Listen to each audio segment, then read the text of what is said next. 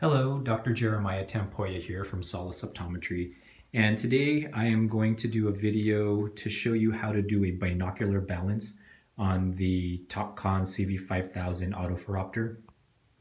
This is an addendum to the video that I did earlier doing a tutorial on that particular machine. So it's rather quite simple. First thing that you want to do is go to this custom chart here. And when you press the custom chart, the binocular balance that it will do is the prism dissociation. Two things to note here is that on the right eye, there are 6 diopters of base up prism that have been introduced. And also, the phoropter has fogged the patient by half a diopter. So it added 0.5 more plus power. So what the patient sees are 2 screens, one on the top and one on the bottom. The top is the left eye and the bottom is the right eye. And they're viewing these 2 charts simultaneously.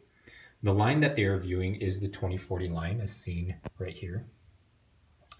And what you want to ask the patient is which line is clearer, the top or the bottom. Let's say that the patient says that the bottom line is clear. That would signify the right eye. So what you want to do is to add plus to the right eye.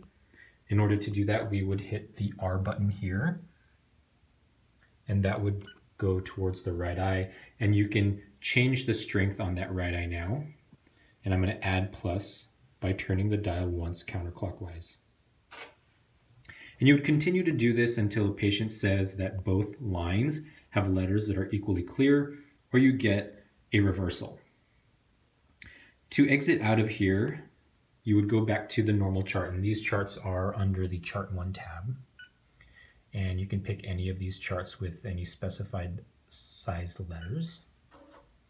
And you'll notice that both eyes will open up now. However, the eyes are still fogged, so you need to add more minus. And since it fogged initially with half a diopter, we'd go minus half a diopter as well. So I would do that by turning the dial 2 times to the right. So that is how you do a binocular balance on the system via the prism dissociation method. Hopefully that was helpful. Thank you very much.